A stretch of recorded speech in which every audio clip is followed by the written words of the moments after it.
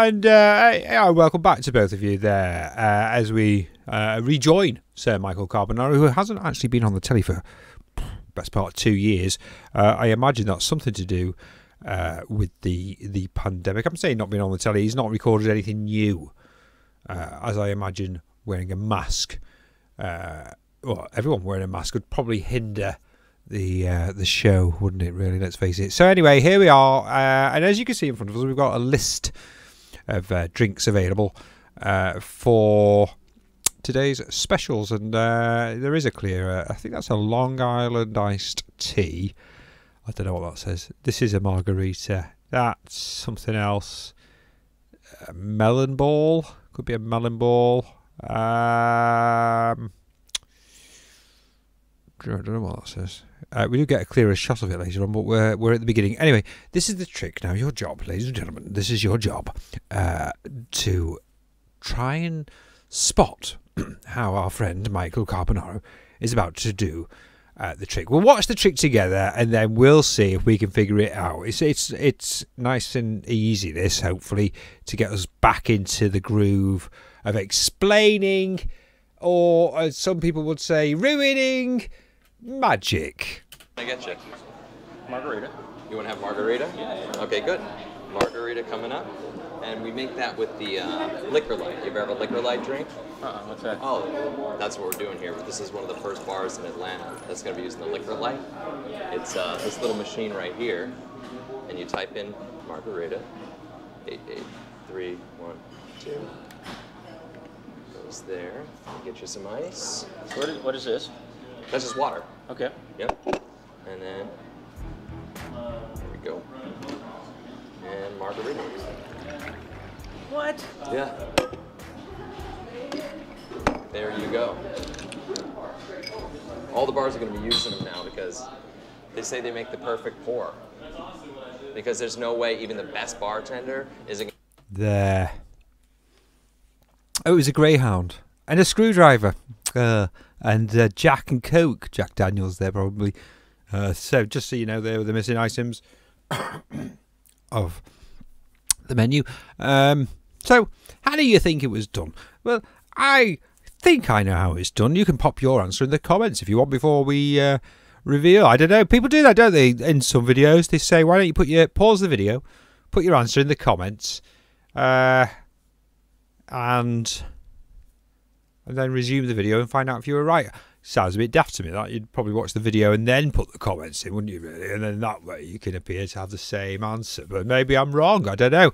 So here are the few options that you may, well, think our friend is doing. Maybe this here, this innocent bottle of water, isn't really a bottle of water at all. And maybe it's a margarita, but with all the colour sort of, removed. And then when it's poured into the glass of ice, perhaps there's something in there that can re-trigger the colour, and perhaps that's how that's done. Yeah, so could be.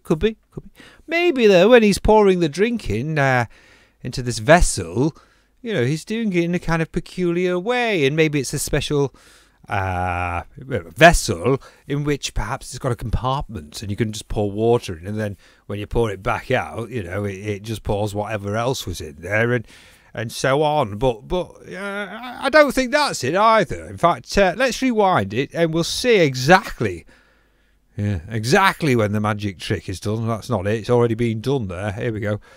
Okay, here we go. In fact, let's just go a couple of seconds before. Okay, now I'm going to turn the sound down. You can see me doing that. And I'm going to press play again by using my space bar. This time, look, he's pouring it in. Now, he does pour it in a peculiar, in a kind of typical magician way, doesn't he? But regardless, this isn't, that definitely isn't where the trick is happening. But watch. There. Now the trick is actually happening. Yes, the magic trick is taking place right now. For all of those of you, I don't know, does that make sense? All of those of you. Anyway, for everyone that is curious, he's reaching down to grab the ultraviolet gizmo that's going to convert our water into wine, well, into a margarita. But the question really should be, where the hell is our Margarita? And that's right. What he's done there is he's used his left arm, which he was holding the Margarita mixer thing with, and he's obviously now put that entirely underneath the table, allowing him to exchange it with no doubt the person that's underneath the table, who has a selection of drinks available, and they've just swapped it over. And there you go. That's an easy trick. So let's just rewind it. Let's rewind it and watch it with the sound off so that we don't get distracted by the gorgeous Michael Carbonaro telling us whatever he's telling us. So here we go. Watch this cup. Watch. Wait, I'm using my finger there. Watch this cup. Get ready. Go. Okay, there it is. Now it's gone down underneath the table and it's back. And obviously our friend here, who happens to be called Michael, is looking at Michael and is thinking, well, this is, you know, what's going on. And then he just checks that it's water before being convinced that some kind of tomfoolery has indeed happened. And there it is. So there you go. That's my theory. I think it's a pretty good one. What do you think? You can put your answer in the comments if you like. Should we do another one? What do you think? Oh, go on, let's do another one. Okay, so here we are with the second trick now in the Carbonaro effect explained. The amazing new series of Carbonaro tricks explained. A series of possibly maybe 3, maybe 4 episodes. We don't know. But anyway, here we are. And he is about to do the amazing self-tying shoelace trick. Let's watch it.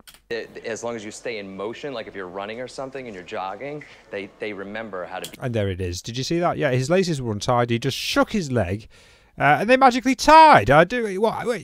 Surely it must be some kind of witchery. Yes, people say that still. I don't know why. Anyway, here we go. Let's watch it again. See if you can figure it out. Go. Stay in motion, like if you're running or something and you're jogging, they remember. There. Okay. Anyone? Now, again, if you want, you can pause this and pop your theory in the old comments box below. Or, if not, you could just continue to watch.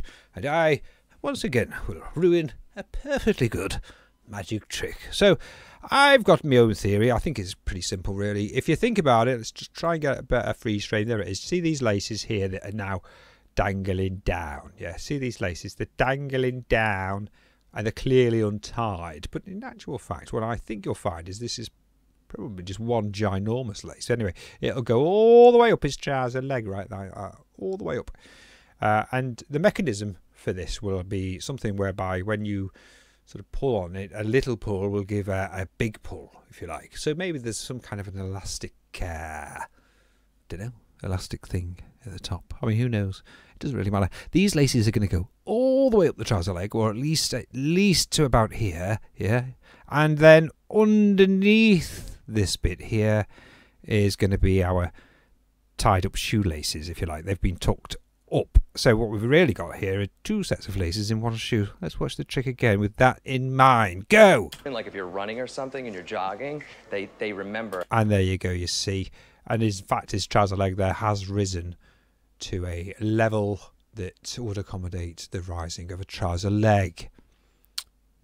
Whatever. Anyway, there you go. Incidentally, you just do the trick. If you watch this, I'll leave a link in the old description. If you watch the full trick there, you'll also see that he does the same trick with this. But first he unties it, and then he does the trick. So,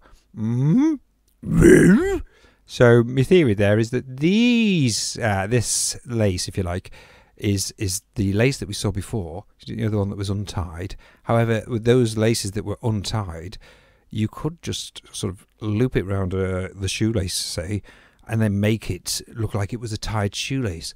And then when you undo the tied shoelace, a relatively easy task to do, you could then pull the untied shoelace up the trouser leg to reveal the second tied shoelace that is indeed tucked underneath the trouser leg. What an awfully complicated thing to say.